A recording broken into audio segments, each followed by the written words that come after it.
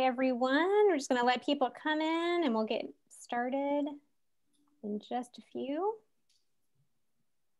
Thanks for joining us.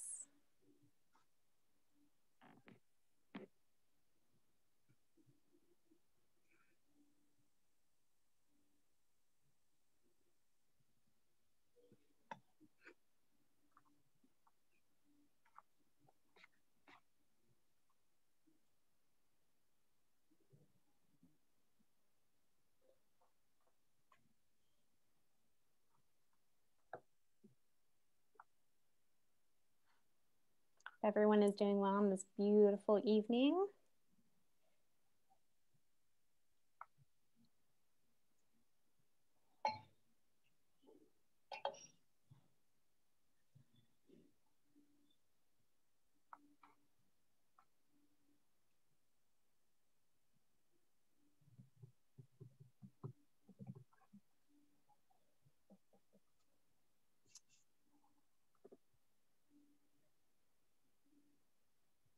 All right, I think actually we'll go ahead and get started because I know we all have a lot to talk about and want to make sure that we get everything in tonight.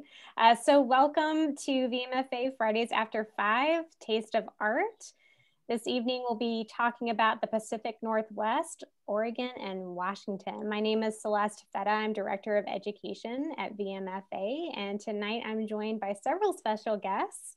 Tom Bjornsen from Roanoke Valley Wine, VMFA's own Liz Skirpan, who's Amuse Manager, and Greg Haley, our chef, is going to be joining us as well. I'm already getting a chat. Liz, you need more light on your face. We need to see you better. I'm gonna put the blinds down. Thanks, Virg. So the four of us are going to be talking wine and art with you tonight, as I mentioned, from Oregon and Washington. And if you've been here before, or even if you haven't, I'm just going to go over some logistics and reminders on how this webinar will work. If you're pairing wine with this program tonight, and hopefully you are, go ahead and open your bottles now. That will save you some time later on as we get into tasting. As a reminder, this is a webinar, which means that you can see us. However, we cannot see you. I always say use that to your advantage as you like. But it also means that we aren't going to be able to see you if you have a hand raised or your reactions. So we're going to ask if you have a question or a reaction or just want to say hi, please use the chat feature as opposed to the Q&A. That way we're only looking at one box and keeping track of your comments and interactions. And if we will try to answer them live as we're talking. And if we don't get to it live, we'll try to answer in the chat. And all of us will be monitoring and trying to keep up with that, those questions and observations or feedback. So appreciate your patience as we go through the chat box. So if everyone has that and ready to roll, got your wine, got your chat box open, we're just gonna go ahead and kick things off, and I'm gonna bounce over to Tom, and who's gonna tell us a little bit about Roanoke, where he works and his time in the wine business a little bit, and get us started with the first selection this evening. So welcome, Tom. Thank you, Celeste. Yeah, I'm a bit of a dinosaur in this business. I've been selling wine since 1981. I've been doing this now for over 40 years. I've been working for Roanoke Valley Wine Company for 16 years. We are a family-owned, family-run, relatively small wholesaler in the state of Virginia. We were founded on Oregon and Washington state wines. The owners of our company at the time were living in Seattle, and they fell in love with Washington and Oregon wines. And when they moved back to Virginia 20 some years ago to start raising their family and raising their children, they realized they couldn't get all of the wonderful Oregon and Washington state wines that they'd fallen in love with, and they started importing them. And to this day, we have, I like to say, since I'm from New York, I like to describe us as the 1927 Yankees of the Oregon Pinot Noir portfolio. We represent about 45 different producers from Oregon and 6 or 7 from Washington State. And we represent some of the best guys and some of the most important guys, and more importantly, some of the most wonderful folks making wine from out in that direction. So perfect for tonight's tasting. Good. So let's start with the first one. We're gonna start in the state of Oregon with Bell. I like to I put a wrong spin on this. I'm gonna let you say it, Tom, because it's Belpont. Belpont. I want to turn it into an Italian word, but it's not. Yes, Belpont is translates in French to beautiful slope. Belpont is owned by Brian and Jill O'Donnell. It is a relatively small estate. This is a beautiful watercolor of what their vineyards and what their hillside looks like. They farm 100% organically. They always have. They are members of what we feel is a very important organization in amongst Oregon winemakers called the Deep Roots Coalition, which is an organization which first and foremost is 100% non-irrigated vines. If you're going to pour a ton of water in your vineyard and pour a ton of water on your vines, all you're doing is training the roots of those vines to turn upwards back towards the surface of the soil for that water, as opposed to going straight down deep into the rock and into the soil of the vineyards, where it's going to get all of its flavors and all of its idiosyncratic. I can't say that word. It's a wonderful, wonderful organization. It's about 30 wineries. We represent about 20 of them. It's not a big vineyard. You can see, if you're looking at this map right now, I don't know if you can see when I move my cursor, they are up in Yamhill, Carlton, but they're right at the edge of Yamhill, Carlton, and Ribbon Ridge, which is a teeny tiny little black spot right between the gray area and the deep red area. It's a very, very, very steep site. I've been there 3 or 4 times now. It is not a fun climb up to the top of the vineyards. He actually uses chickens and goats and sheep to control the vegetation between the rows, as opposed to pouring herbicides and pesticides on the property. It's about as hands-off a farming method as you can do. And then he does the same thing down in the winery.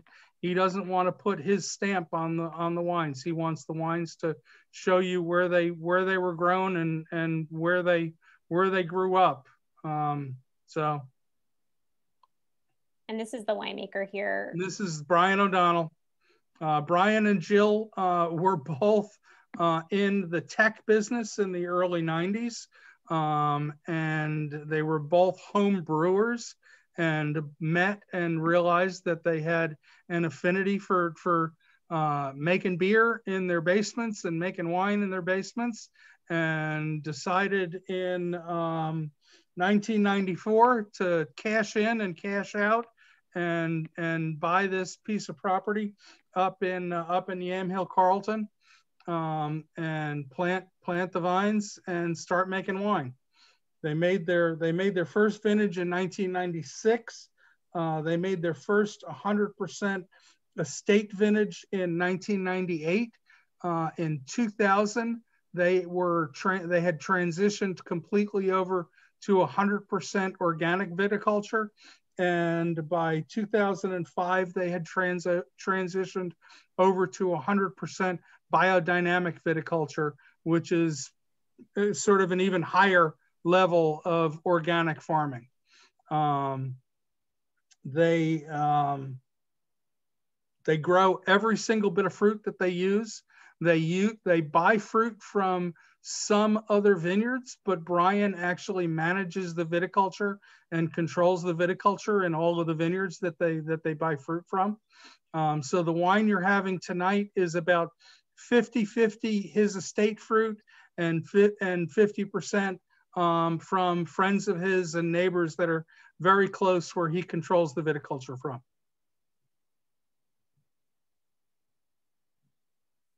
Should we start trying this selection, this Pinot Noir from 2018? Do it. So if you have it, I'm gonna pour a little bit for myself. And I have to apologize ahead of time. I don't even have a bottle of this because this is such a small production wine that I didn't feel right cutting a sample out of what we had to sell to the people that we sell it to.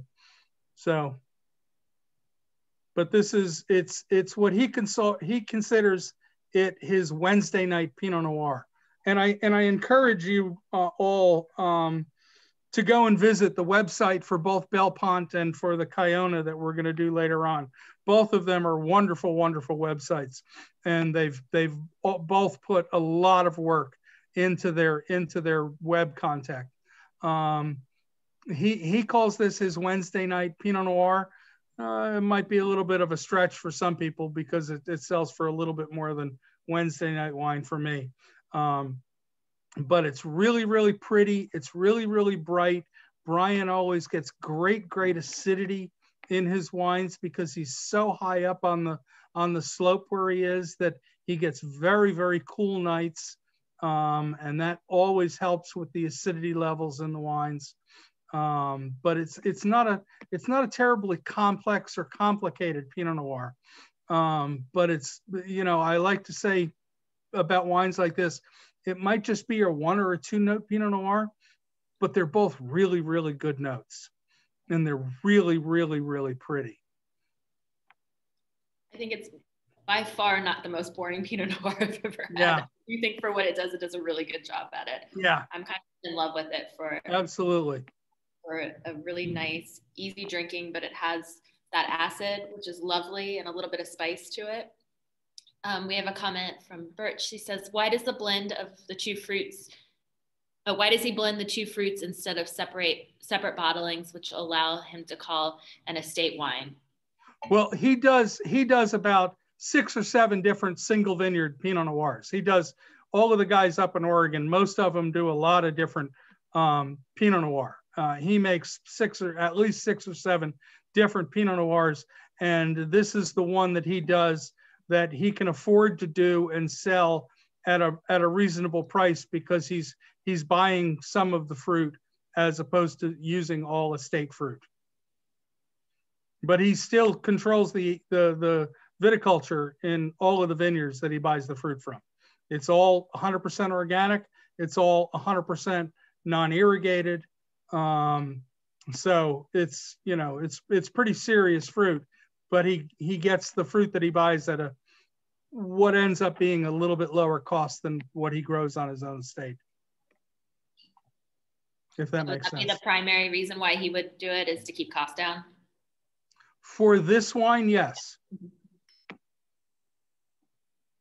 I mean, everybody's got to have a Wednesday night kind of Pinot Noir. Everybody's got to have something that they can sell for a little bit less than their expensive estate bottled fruit. And Tom, I had a question actually about the year on this. I mean, it's a 2018, we're in 2021, and maybe it just could talk about, aging and why are we drinking a 2018 and 2021, how far apart kind of the harvest and making... Well, most of our wineries from Oregon are now in 2018 and 2019. We're in a streak of about 5 vintages where Oregon had really, really, really warm growing seasons and not a ton of rain in September and October when they were harvesting. this is 2018 is, it's got more acid generally across the board than 16 and 15 and 14, because it wasn't nearly as hot. But this is basically the current vintage that's out there for Oregon Pinot Noir. 2017, some people are just starting to release their 17s. Some people are releasing their 18s. A couple of people were already into their 19s because of demand and because of just needing to get wine out of their cellar. So if you're drinking the wine at home and want to pop in some of your impressions in the chat, would love to hear them. I feel like this is like very easy drinking. I'm gonna have another sip. It's easy drinking, but I like it because it has a backbone to it. That acid gives such great structure, so it's easy drinking, but it's not, it's not boring at all. Not water wine. No. So to Susan's question, is higher acidity a reflection of less precipitation? It's not. Higher acidity is actually a reflection of cooler nights and cooler days at the end of the growing season. When we get to the Kiona, one of the biggest deals in Washington State is the diurnal difference, which is the difference between daytime temperatures and nighttime temperatures. And when you have a major diurnal shift from daytime to nighttime, it causes the acid levels in the grapes to go up. And as you get higher in elevation in Oregon, you get more drastic diurnal differences between daytime temperatures and nighttime temperatures. So that's really why where you get the higher acidity. And there's a lot of other things, soil composition and the type of the soil and the exposure and blah, blah, blah. But that's the beginning of it, if I can say that. You see, William Long says, why is irrigation versus non-irrigation such a big deal?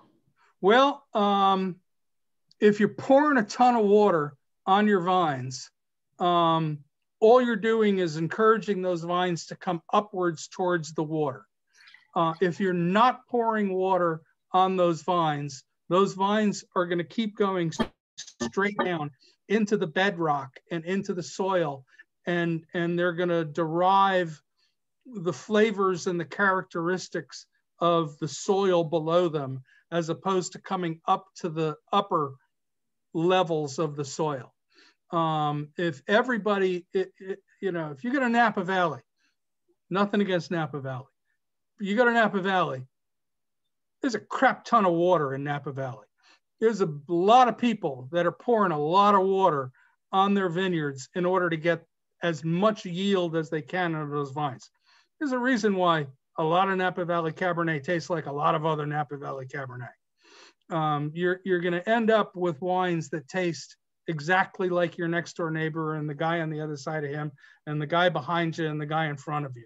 If you're just pouring water, there's a reason why if you go to some of the greatest wine producing regions in the world, like Burgundy and Rioja and Bordeaux, where it's actually illegal to irrigate your vines, because they want their wines to taste differently from the wines down a quarter mile down the road or half a mile in this direction. Approximate elevation for these guys, I think it's about 850 to 900 feet, which doesn't seem really high, but for that part of Oregon is actually pretty high. The sweet spot for elevation for Oregon Pinot Noirs is between 350 and 900. Above that, you really have a really hard time getting ripening. And below that, you get really jammy, juicy, ripe fruit. So another question, Tom, about the key characteristics of Pinot Noir. What's the difference between a Pinot Noir and other types of red wine? Oh, wow. It's really pretty. It's really hard to grow. It's really thin-skinned. It doesn't have generally as much jammy ripe fruit as Cabernet or Merlot or Malbec or things like that. It's a lot more delicate. It's one of the nicknames for Pinot Noir is the heartbreak grape, because it's really, really hard to grow, and it doesn't grow well in a whole lot of places. I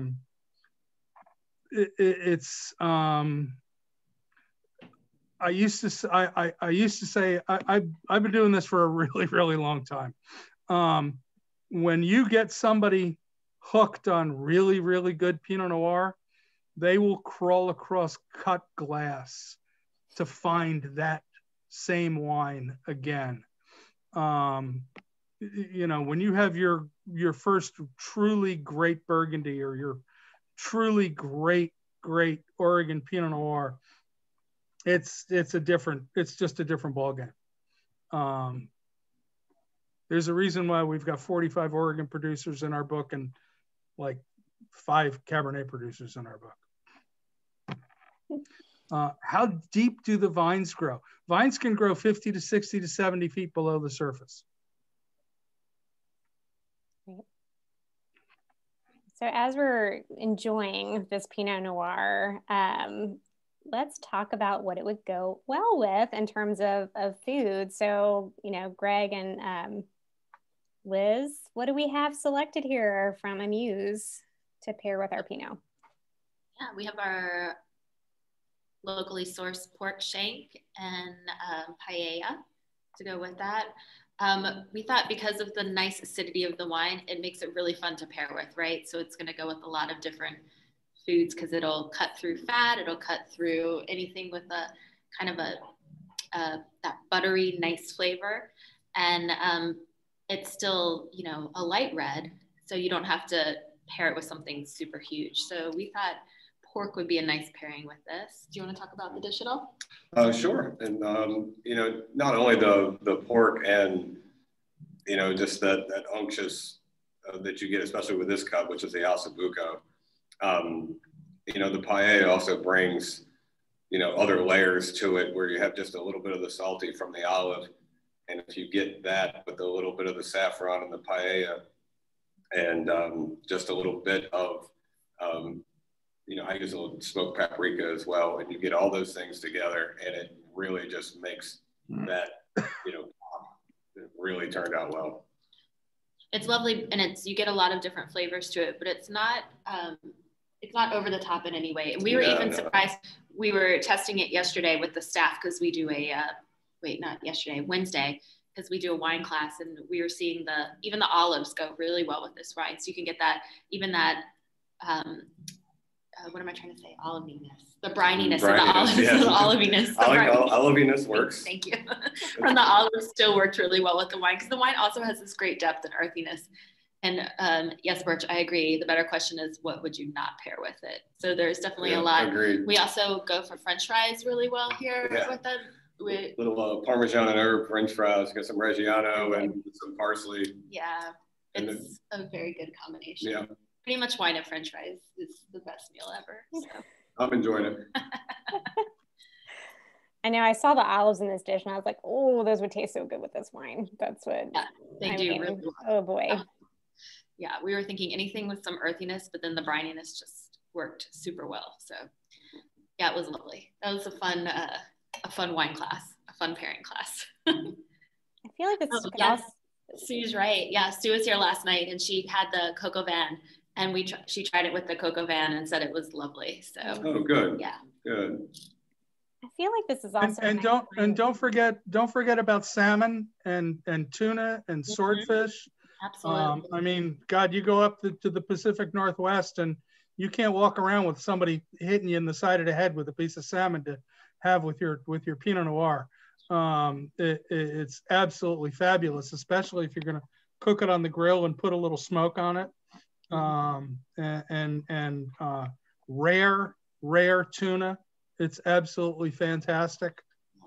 It's one of the most versatile red wines out there. As long, you know, I wouldn't serve it with a big fatty ribeye or a piece of wagyu or something like that, but with a fillet or especially pork and all kinds of chicken, it's really hard to go wrong.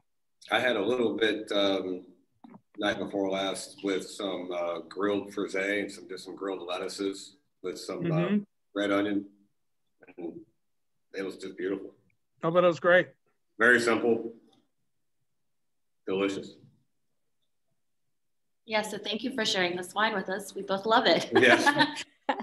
On a new love with this. The Balkan is fabulous.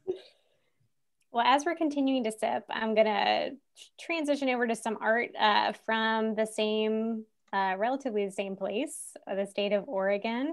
Not a lot in the collection for Oregon, but I found two gems I'd love to share with you all. So the first one we're going to look at is this gelatin silver print photograph by Minor White. It is called Ivy, Portland, Oregon. It's from the Juniper portfolio, which is a collection of prints kind of from across Minor White's career. And Minor White's pictured here on the left is really kind of a towering figure in the history of photography and the photography world, almost like this Pinot Noir, I feel like, goes with anything. And he studied with Alfred Stieglitz. So again, a pioneer of American photography. But before he did that, he actually studied botany. That's what he went to school for. So when you're thinking of that, it kind of makes sense with this Ivy picture. And that's where he started thinking about images as abstract forms. And then studying with Stieglitz, that definitely influenced him more and more. He actually moved to Portland, Oregon in 1938 and was hired by the WPA to document buildings in Oregon, including the image that you see here. So this is an early photograph by Minor White. And even though it's of, you know, a building and definitely a document of that building, you can see that kind of play of light and dark, and that's really going to come into his work and style. And what he's really going to be known for, but also what he teaches. So he really is considered one of the founders of the photography department at the California Institute of Art, and also taught at MIT. Very influential on students. He also was one of the founding editors of Aperture magazine. So if you're a photography fan, you're going to know Aperture. So you can thank Minor White for that. And again, that influence from Stieglitz in that zone photography, so kind of that tone of black and white and everything in between is something that he plays with in terms of scale in his photography. And this really comes through on this Ivy, Portland, Oregon image. And even though he only lived in Oregon for 2 years, he would constantly come back to the state, into Portland, and do workshops with photography. He was part of the Oregon Photography Club. So this is a very special location for him and place. And that's why it's in this Juniper portfolio again, which is a range of photographs across his career, but also subject matter. So just showing you a couple more images from the portfolio just to show you his range. So on the left, this is called... Sorry, I didn't want to interrupt, but we have a quick question about where is the building in the slide? Sure. Yeah. Sorry. Let me come back.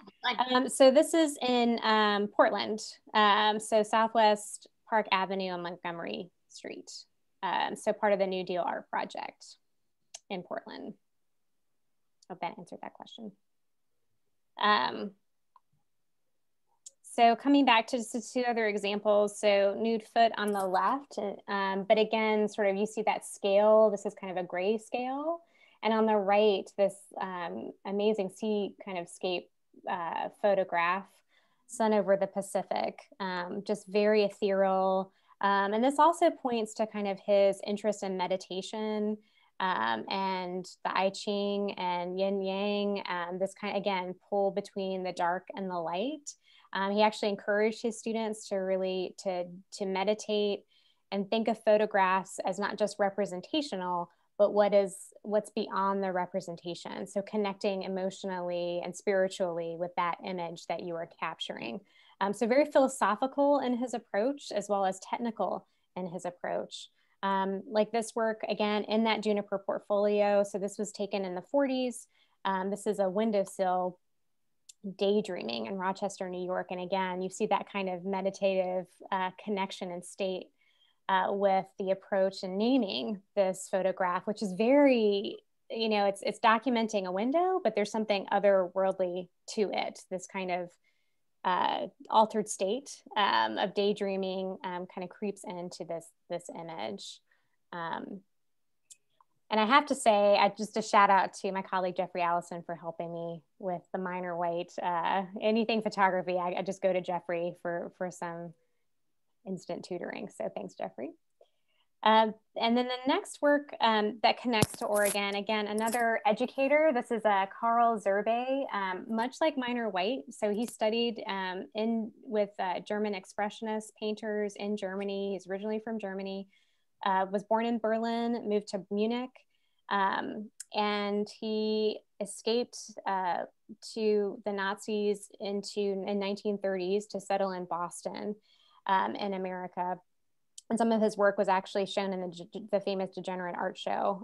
So he found kind of his home in Boston, started teaching in Boston, and really raised the next kind of generation of abstract expressionists in Boston. This is a picture of him and his fellow artists, a modern artist group of Boston. So he's pictured the second from the left, that's him. And I just show a painting that he did that's in the Detroit Museum of Beacon Hill, just so you can start to see some of his style. And its style just changed kind of much like Minor White. You know, he's experimenting, but again, that through line of kind of abstract expressionism runs into his work. So very quick lines and feeling. Where is this painting located? Oh, so this one is in Detroit. This one here, Oregon New Building, is at the VMFA's collection. It's not on view currently. It's an opaque watercolor on paper, which is probably why it's not on view very often, because it is very fragile and we would have to rotate it frequently. And we'll talk about kind of why he's in Oregon, moving from Boston. So as I mentioned, he stayed in Boston for several years, taught there, and then he started experimenting with encaustic as a different medium. And encaustic, you know, very traditional medium. It's sort of painting with wax. So you put the wet wax on the canvas and then you heat it to burnish it, which kind of freezes it there. And it has this very shiny quality to it. And you can layer it very deeply if you'd like, or scale it back. So it has a lot of texture and surface, high surface quality to it. This one is at the Kemper Museum of Art in St. Louis. Again, just to show that range. So he did figural work, he did landscape, but all with this kind of almost frenetic energy to it. And that takes us back to this piece from our collection, which is a building in Oregon. I can't tell you where in Oregon. I'm still sort of trying to figure that out. He was a very prolific artist and he traveled quite frequently in the Pacific Northwest. After he taught in Boston, he moved to Florida State University and helped establish the art department there. And again, very influential. Teaching was really important to him. And so as he's traveling back and forth, he would continue to paint and work even in his travels. And he actually had to stop encaustic because he developed an allergy to it. So his encaustic work is only a short period of time, about 10 years, and then he switched to watercolor. So this is probably kind of a little bit later in his career. But very interesting kind of life and story. And I mentioned sort of his abstract work, but this is very much more expressionist. This is very more abstract, kind of almost like a cubist work. I almost feel like it's a building that's sort of been deconstructed and laid out, almost like Picasso would do or George Braque would do. So very minimalist, but if you kind of look closer, again, that layering is happening here. So he's still trying to get to that encaustic effect, but unfortunately he can't use the encaustic to do that. So just a great example of adaptation and experimentation on the part of Carl Zerbe. Again, it's something he's sharing with Minor White, even though they're working in completely different mediums, and have that connection to Oregon in some shape or form. All right, so we're going to head on up to Washington State now and learn a little bit about, or a lot about, the 2017 Kiona Vineyards estate. All right. Turn it back to Tom. I guess that means I'm on again. Back on. Okay, so the first thing you need to know about Kiona is that Kiona is the Native American word for the Red Hills of this portion of Washington State. It's the area where they are. It's actually now called the Red Hills AVA, Red Mountain AVA. It is as you can see, if you look at the map that Celeste just put up, that teeny, tiny little red dot. No, there you go. Right there? Right below the R. That teeny, tiny little red dot is what is the Red Mountain AVA. And it is undoubtedly the most important AVA of all of Washington State. The people that own Kiona, which is Jim Williams family, and it was also started with Jim Holmes. You can see the Red Hills in the background. It was founded by them in basically 1975. They, along with the Hedges family and the Leonetti family, are the three families that founded the Red Hills AVA. It is a ridiculously severe and ridiculously poor area to try and grow grapes in, but it produces tremendous fruit, as does a lot of other areas of Southeast Washington State, but the Red Hills in particular. If you look at all of the great grape growing regions of the world, almost all of them, with the exception of Napa Valley and Sonoma Valley and most of California, most of them, they are all pushed to the absolute edges of viable viticulture, of viable agriculture. And you have to go back hundreds and hundreds of years. If you could grow tomatoes, if you could grow corn, if you could grow potatoes, if you could grow anything that you needed to eat, you grew that. Grapes and wine were a luxury. But they discovered along the way that grapes really liked it where they had to struggle, and really liked it where they had to work really, really hard to find water down below the surface and produce the best quality fruit where they had to suffer. If you go to some of the areas in Spain and some of the areas in southern France and Argentina and Italy, you couldn't grow anything else than grapes there. Grapes and olive oil, grapes and olives are basically it. So Kiona is in their third generation of family growing and family winemaking. They're the owners. They don't owe any money to the banks. They don't have any investors. The picture that you're looking at right now, the fellow on the left is John Williams. He's the founder. And the fellow in the middle is Scott Williams, and he's his son. And the fellow on the end is J.J. Williams, and he is Scott's son. And the fellow that's missing from the picture is Tyler Williams, who is JJ's brother, who is currently the winemaker. They currently actually sell more fruit than they use for their own wines. They have always farmed 100% organically. They don't spray any herbicides. They don't spray any pesticides. It's one of the benefits of growing grapes out in the middle of a desert, because you really don't have to worry about mold. You really don't have to worry about bugs and insects. They planted their first vines in 1975. They sold their first fruit to another winery in 1978.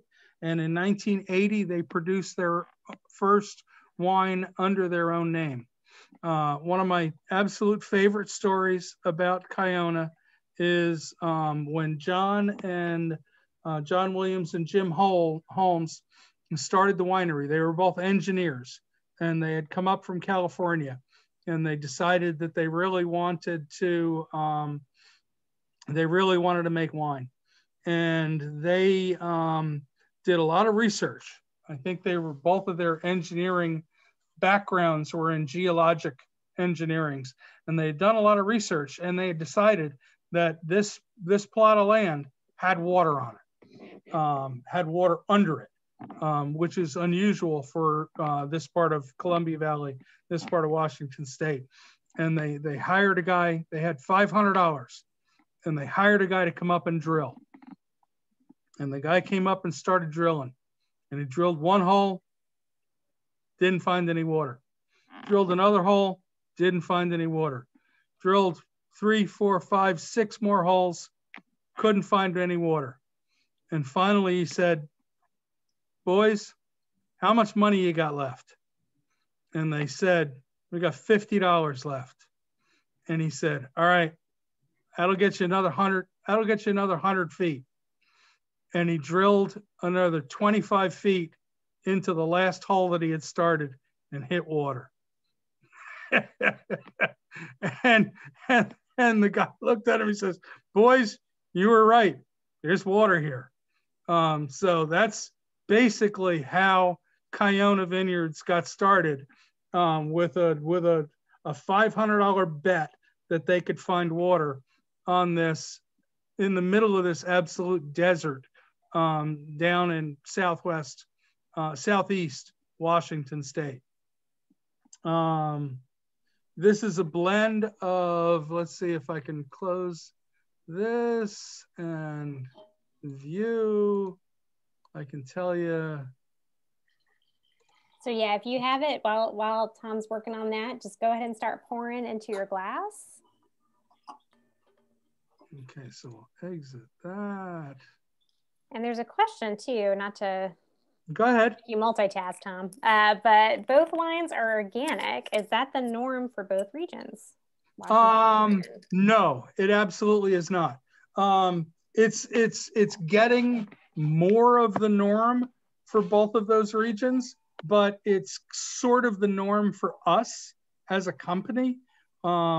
We have kind of made it a point of trying to work with more organic and biodynamic producers over the years. And we are, when somebody is farming organically or biodynamically, we are more likely to be attracted to doing business with them. But it's becoming more of the norm in the business, because people are realizing that it's the better thing to do. It's the right thing to do.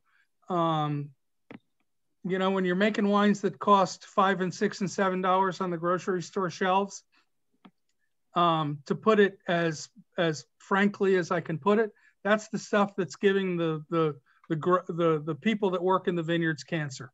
That's the stuff that it has so much additives added into it. I don't know why people would want to drink it. So that's a roundabout answer. That's a roundabout answer to that question. So the Kiona is it's 54% Columbia Valley fruit and 46% Red Mountain fruit. The fruit that comes off of Red Mountain is unbelievably valuable and unbelievably expensive fruit. The fact that this wine is almost half Red Mountain fruit and they can sell it to you for what they can sell it for is absolutely crazy. These people to me are genuine heroes up on Red Mountain. They still make a 100% organically grown, estate bottled Lemberger. Nobody in the United States drinks Lemberger. We sell 20 or 25 cases of their Lemberger a year, and it's the most fabulous thing in the world.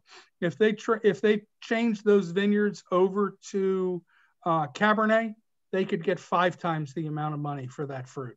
They still make ice wine on Red Mountain from Chenin Blanc. They still make Riesling that they sell for $12 and $13 a bottle from Red Mountain fruit. That's just absolutely amazing. These people are not at all concerned with making money. They're concerned with making wines that they can be proud of, and making wines that they like to drink, and making wines that they like to sell to their family and their neighbors. This one is 90% Cabernet, 6% Petit Verdot, 2% Sangiovese, and 2% Lemberger. And I'm going to try and get back to the Zoom meeting and view option. So Liz and Greg, what are you getting off of this wine? I get so much fruit. It is fruit forward deliciousness immediately. I mean, it's so interesting if you look at how close these two are on the map and how different the wines are. So completely different. I mean, but they're different varietals, but yeah, so much fruit on it. And it is a very nice, clean finish, which I really appreciate. So when you have that much fruit up forward, it's nice that it like brings you somewhere instead of, you know, just kind of wearing out its welcome, you know what I mean? So I think it's lovely in that sense. Yeah, this wine punches way above its price range. Mm-hmm. Absolutely. So, and it's not that sappy, gloppy kind of stuff that you get. You know, that I was talking earlier about the diurnal difference. The Washington State, this area of Washington State has recorded some of the most extreme diurnal differences between daytime temperatures and nighttime temperatures in the entire United States. It can go from 115 degrees during the day to 60 or 50 degrees at night. And that's what gives you that great acidity and that snap and that pop and that prettiness, as opposed to just being a great big giant gloppy goopy mess. Yeah, it's lovely. It truly is. So we decided that maybe something with a little spice to it. So what you're looking at here is some empanadas that have a variety of vegetables. There's cabbage, there's carrots, there's peppers, there's red curry. There's, again, to double up, a little bit of pork in here to balance everything out. And underneath is a little bit of a avocado puree. And, you know, my thought was that a little bit of spice to go along with that fruit forward, and then just a little bit of the pork and the smooth texture of an avocado to balance out the finish. Yeah, it was definitely a different pairing. I think we were going for something a little bit different. We thought of other things first, but we wanted to kind of do something a little bit different. And the empanadas definitely were a little bit of fat was nice with this wine, with the acid, and with the fruit forward quality of the wine. We wanted it went well with that red curry. So that's why we went in that direction. On the other hand, we also tried a little bit of a goat cheese nudie, or a little bit of like a goat cheese dumpling type of thing that was very good, very tasty as well. Yes, I don't have Patricia Green on my list right now. That's you, isn't it, Tom? It absolutely is. So we will be getting back the Ribbon Ridge, but we had bought, it was out of stock, right? When we were doing it. So we got Ribbon Ridge is out of stock. We've got some of the reserve. We don't have any of the estate right now. But when you do, you've got my number. So we'll put it back on the list whenever they get more of the Ribbon Ridge in. Yeah, I'll holler. Thank you. Sue says, put the goat cheese dumpling on the menu. Okay. It's that easy. Consider it done. It will be on the brunch menu on Sunday. How about that? Perfect. There you go. So thinking about pairing, so we've talked about food pairing. We're gonna skip over to the art pairing and highlight two works from Washington State. And the first work we're gonna look at actually honors the namesake of the vineyard as a connection. So Kiona as a Native American word. The work that we're gonna look at is from the Yakima culture. So you can see the map there, the Yakima Federation, which is close to the Red Hills. And this is a confederated tribe and band. And you can see their flag here. And just as a note, to recognize the Native American tribes where the museum sits, we recognize the Powhatan Confederacy and the Monacan Nation as the original owners of the land on which the VMFA is situated. The museum is actually working on a formal land acknowledgement with the 11 federally and state recognized tribes of Virginia. So be on the lookout for that. We're working directly with the tribes, and that soon will be confirmed, we hope, in the next few months. So I do want to recognize our Native American groups as well. And the Yakima Nation made this piece. This is about 1875. This is a flat case parfleche that's in the collection. This is on view now in our Native American galleries. Made as a trade piece or to be used. And speaking with our curator of Native American art was really helpful. And also I have to give a shout out to one of our reference librarians, Michelle, who has helped me with the Carl Zebby. It takes a village here at VMFA. We all work together to research and bring this art to you. So thanks to my colleagues.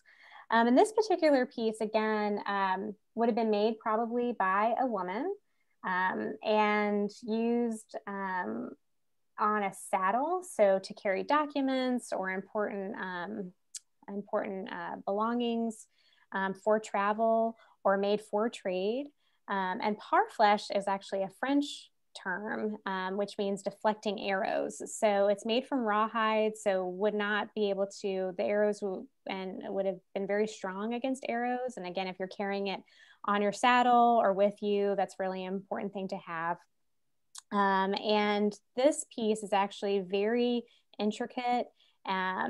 You can see the designs here, but also the tassels that are hanging down. It's really rare to find something like this that is this embellished, and it has the original tie. So again, I encourage you to go see this in person because you can really see the texture of the piece. So made from buffalo rawhide by the Yakima people. And I just share, we don't know, again, who made this piece. Again, probably a woman, but I just wanted to share an image from the Washington State University archive. They have an amazing archive of Native American documents that have been digitized and photographs. This is from about 1903. So if you're interested in Native American arts, particularly from this region, the Yakima peoples, I definitely encourage you. I put the website there to go see their website and dig into their archives. It really has some really rich images and documents.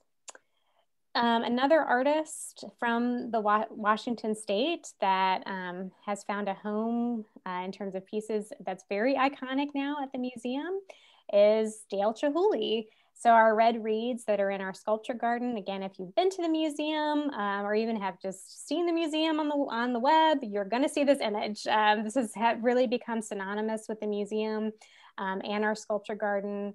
If you're looking out at Amuse or in the Best Cafe, you see this. This is an image probably taken around this time of night, actually. Look at that, not planned. So Chihuly had a show here in 2012.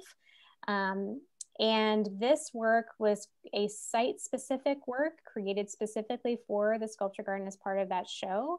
And then we ended up acquiring the piece, so it remained on view in situ at the museum. It's probably one of the largest installations of his reeds that he has done. These are individually blown pieces, and he got this idea when he did Chihuly over Venice, and was making this in Scandinavia, actually. And what's new and inventive about this is annealing ovens that are extremely large. So assistants would kind of hold the hot glass and blow into it and let the glass kind of drip down, almost like melted crowns. And that's how you get that kind of elongated effect. And the annealing ovens were large enough so they could fire and harden the glass here. This is Dale here in the middle here with the eye patch. And he is sort of sees himself as a composer, kind of directing glass blowing. He can't do the glass blowing as much because of an accident. He was in a car accident in the 70s where he lost his eye.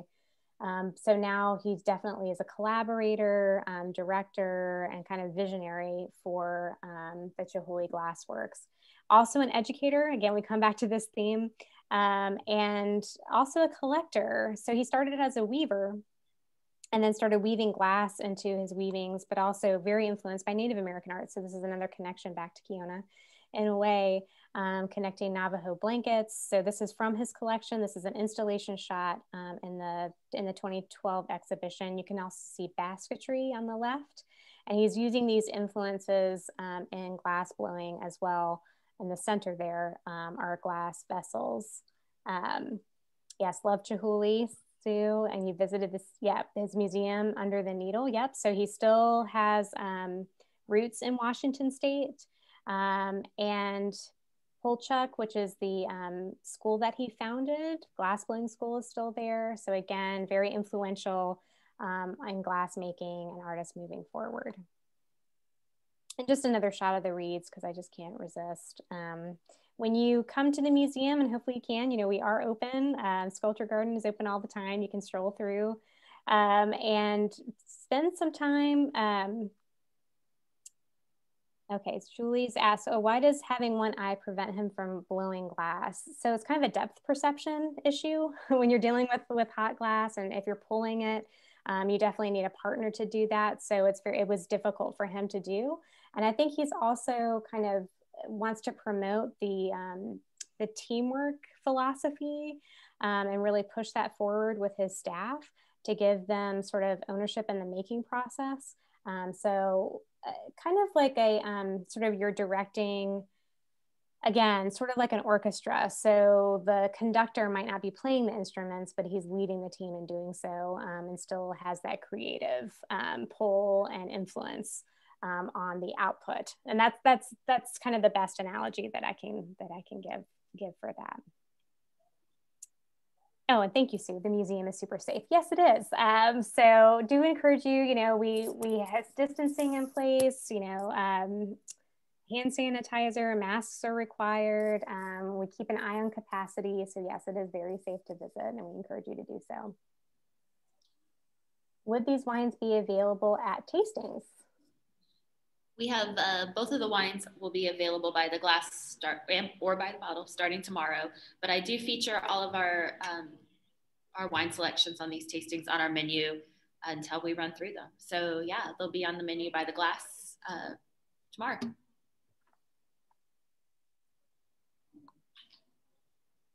All right. Well, if there's out to any, he means the place in.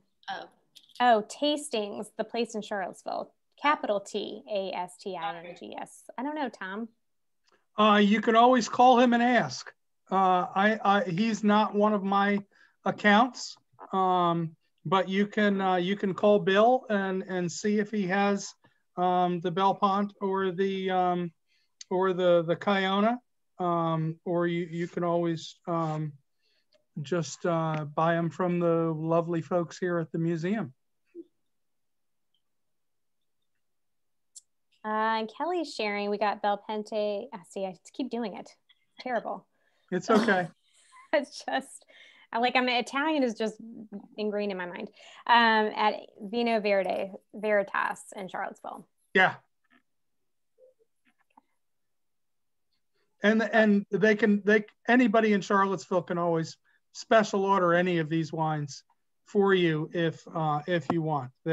We delivered all of the independent wine shops in Charlottesville. Well, thank you all so much, Liz, Greg, and Tom, for just taking the time and spending it with us and sharing the food pairings, your knowledge about the wine, knowledge about the food. We really appreciate it. And thank you to you who joined us tonight for your questions and your impressions. We really appreciate you setting aside some time to be on Zoom and taste the wines with us and look at some art. So I encourage you to join us for the next Taste of Art program sponsored by Chase, and thank you to our sponsor. Friday, March 26th, we'll be welcoming Center of the Universe Brewing. And then on Friday, April 9th, wine again. So stay tuned for what we'll be featuring for April 9th. If you're interested in watching this again or any other programs you might have missed, please tune into our YouTube channel. All of those are available. This one will be up probably next week. And encourage you to come back again and stop by Amuse when you can. So thanks everyone for tuning in, and have a great evening. Thank you for including me. I enjoyed it. I look forward to doing one again. Absolutely. Thanks, Tom. Bye, Thanks. everybody. Bye. Thanks, Liz. Thanks, Celeste.